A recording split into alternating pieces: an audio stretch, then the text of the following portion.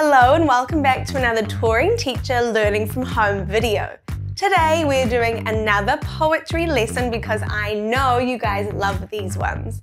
And the poetry that we're doing today is free verse poetry. So let's have a look at what it actually means. When we are writing free verse poetry, there are only 3 things we need to think about. First of all, you do not need to rhyme. I know that we are used to rhyming in poetry, but in free verse poetry, it makes it really stand out when there are no rhymes. The second thing is that there are no rules that you need to follow. Again, I know we're used to following rules for poetry, but this one is different.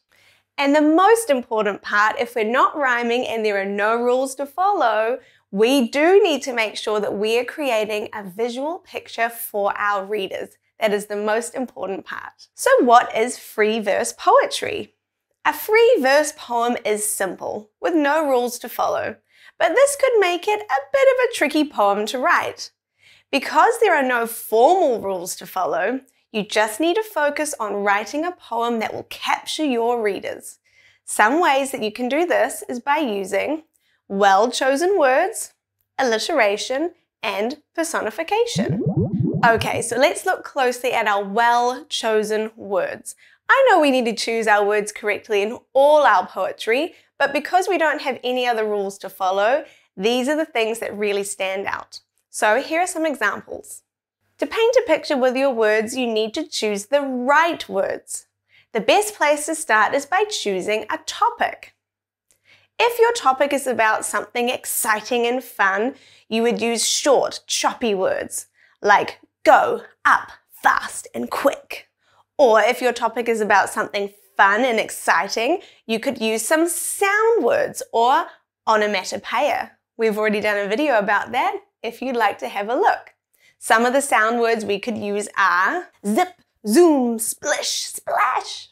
If your topic is about something calm, quiet, or slow, you could use some softer words like peace, serene, calm, tranquil.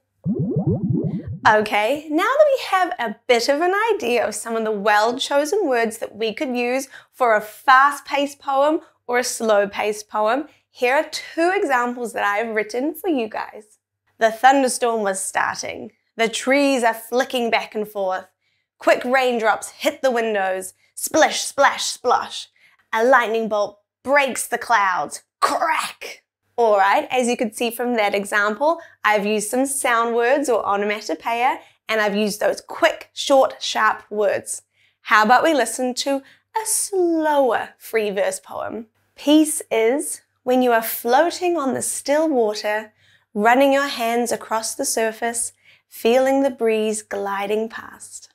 Okay, and as you can tell about that example, I used some longer words, and they were all words that made me feel calm and peaceful and quiet.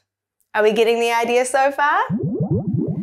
Okay, something else that we can do when we are writing free verse poetry is using alliteration. And don't you worry, I've already done an alliteration lesson video that you can have a look as well. Alright, so how could we use it in our free verse poetry? Alliteration is a language feature used in writing. It is when 2 or more words in a sentence start the same, like 7 silly sizzling sausages. So, alliteration can be used in a free verse poem to help the reader feel like they are involved in the story that you are telling in your poem. Here is an example of using alliteration in a free verse poem. A snake slithered. She slid across the smooth grass. Sounds serenading her senses, soaking in the sun. The secret life of a snake. Pretty good. Lots of s in that one. And the life of a snake doesn't sound too bad. Okay, the next thing that we can use is some personification. And again, don't you worry, I've already got a video for you to have a look at if you want a quick reminder of what it is. But when we use it in free verse poetry, we can remember that personification is when you give something that's not human, human-like qualities or actions. Here are some examples. The moon winked at the boat. The waves clapped for the surfers. The sun peeped out from behind the clouds. Here is an example of how I used personification in my free verse poem. The stars were winking at me as I walked in the night, the moon peeking out of his hiding place, the darkness covering me in a blanket, the summer breeze wrapping me in a warm embrace. So, as you could hear from those, I was using personification to describe all the non-human things. I really liked the idea of the wind wrapping me in a warm embrace. Alright, what you'll find next are 2 examples of free verse poetry. There are 2 that I've written. One is a quick, fast-paced one about going on the fearful, so scary. And the other one is a slow, calmer poem about sleeping, something else I like doing. And in those 2 poetry examples, you can find all the things that we talked about, choosing the right words, onomatopoeia or sound words, alliteration, personification. So pause the video on the next 2 slides so you can have a good read of them and see if you can spot all the things we have been talking about.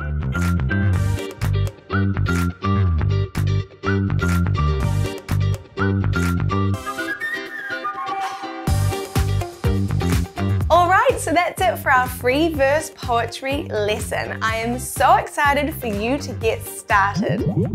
Remember that there are plenty of other poetry or other writing lessons on the Touring Teacher YouTube channel, so go and check those out.